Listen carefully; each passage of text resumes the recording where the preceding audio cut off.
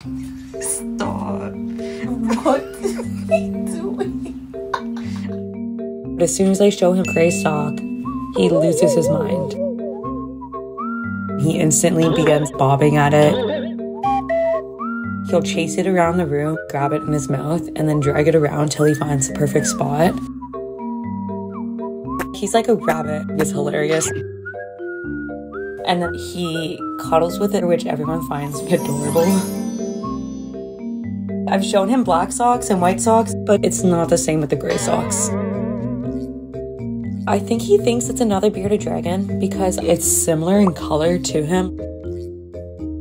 And he's definitely in love with the thing. But he wasn't always so weird. Before getting Percy, I was doing a lot of research.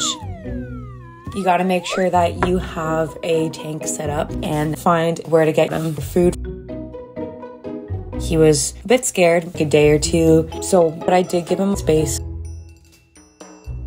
I worked on that with slow movements and approached him at the front instead of above. And that helped to build a lot of trust. He began coming out on his own. And that's when he started chasing after my feet with socks on them. He kept coming up to my feet and bobbing at them. I thought he might have thought it was food. And then one day I threw my sock on the ground to see if it's my sock or my foot. And he began dashing at them. So that's how his sock passion began. I've always laughed at that. I've had people tell me that lizards are boring, but he has such a fun personality to play with. He's a very active lizard. He wants to hang out all the time.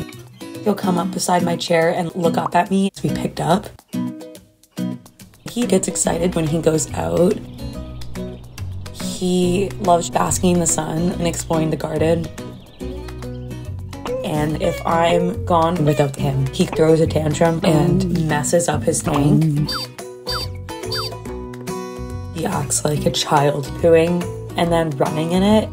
And I found that absolutely horrifying. And then when he gets tired, he'll nestle into my neck and fall asleep on me. When we are together, he's super happy. We're very close. With Percy, he definitely has changed my life. When I look at him, I definitely feel lots of love. And even though his sock passion is gross, and I give him lots of love too.